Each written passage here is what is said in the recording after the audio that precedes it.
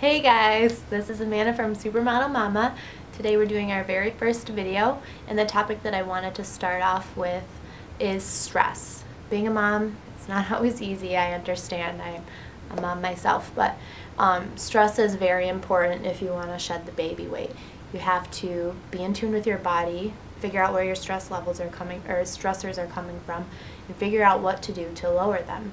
Stress comes in many forms. It comes in emotional stress, mental stress, chemical stress from prescription drugs, and it comes in physical stress, a form of physical stress as well. Physical stress can be a whole bunch of things. It can be eating not enough good unprocessed foods. It can be not enough sleep, which I know not a lot of moms get a lot of sleep, but it's important. It can be trying to go to the gym and push yourself way too hard, because a lot of you, I'm sure, have gotten memberships and gone to the gym or done workouts at home and just tried to push yourself as hard as you can. In reality, when doing so, you're adding more stress to your body than what you want. You have to, like I said, figure out where your stressors are coming from, figure out how to lower them, and then once you lower them, your body will naturally create enough energy for you to complete a high intensity workout.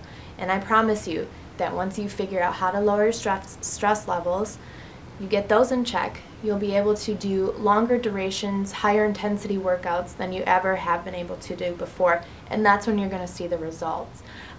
What I want you to take away from this is, number one, being a mom is not always easy. Like I said, you need to love yourself. You got to take time for yourself, whether it be in the morning, when they're napping, or at night after you've got them to bed. You need at least 30 minutes a day to focus on yourself. Take time for yourself. You need to eat a ton of unprocessed foods, lots of fruits and vegetables.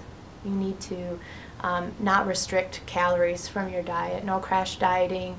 You got to eat good meat. You have to have a good source of fat in your diet as well, which, you know, when you're trying to lose weight, you'd think, why would I eat more fat? Well, you have to. Your body needs it.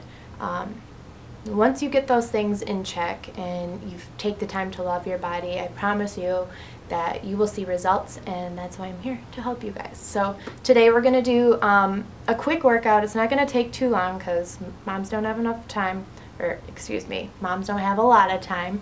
I'm going to go through 5 workouts with you. We're going to do them for 60 seconds a piece, and you know, you have to stop and assess yourself. If you feel like you're a super stressed out person, start slow. Be kind to yourself. Start slow and then build yourself up, and you'll eventually be blown away with the results that you see. So thanks for listening, and hope you guys enjoy.